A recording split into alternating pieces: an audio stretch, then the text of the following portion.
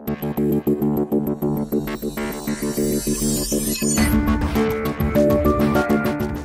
evening. So my division project is to make PRIS as a OIA plugin.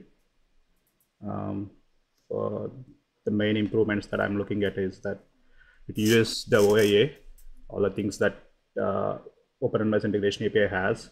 So it has metadata now, so we can support metadata in the PRIS as well. And all the configuration that exists with PRIS can coexist with OpenNMS, and no need to run another web component so we can just install it on OpenNMS and get everything working. So for this, what I did was to make use of OIA model instead of the PRIS models and get the OSGI services and configuration working and add the features and generating a card for PRIS. So we'll see the demo now.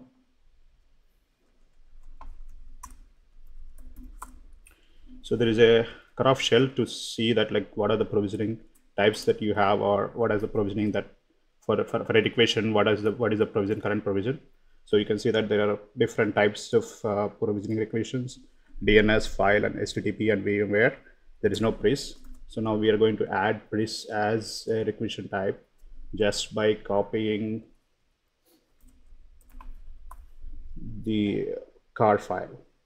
So there is no car file in OpenNMS target directory now. So we need to just drop the OpenNMS car file into deploy directory in OpenNMS. So stop there.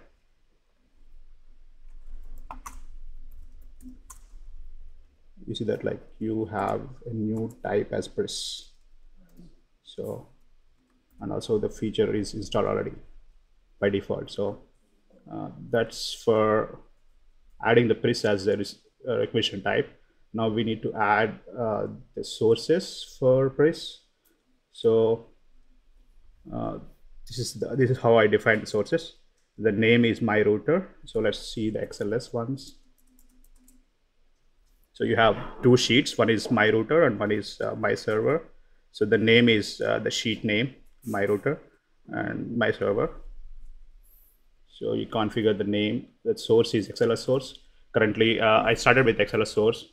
I got that working. We can add further sources like JDBC, other things. And you need to define the source file, the XLS file here, and the mapper. The mapper is, once the requisition is there, you can actually modify the requisition based on some script or something. Currently, I don't have any, just like a mapper, so it does just nothing.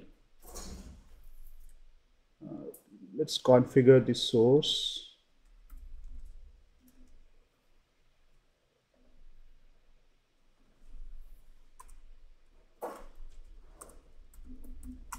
Once you configure the source, should be able to see it in this. Let's say like give the name as my router. It's there, so we can see it in XLS format just by giving -x. So you can see that like all the data is here. So we can also have the metadata as well from the XLS. So we can actually currently there are no equations in provision equation API on the UI. So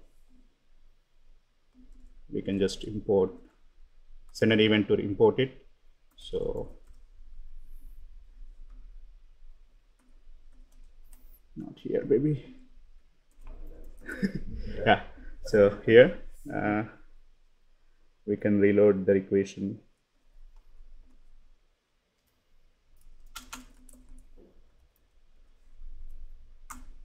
So once it is imported, it should be there here. So it appeared in the equations. So from XLS, you can get the equations into OpenNMS. So that's all I have. And other notes right now, or we did just have synchronous. Synchronous, yeah. Yep. Cool. Yep. So we can add further sources. Just further development is to add more sources. we can implement source factory and add it as service, and implement mappers and add it as service, and just add those features. Did you write tests for PRIS? Which one? Did you write tests for Yeah. PRIS? Yep. Yeah. It actually, I mean, yeah, to check that like it actually passes the XLS properly and everything. I have to do that. Yeah.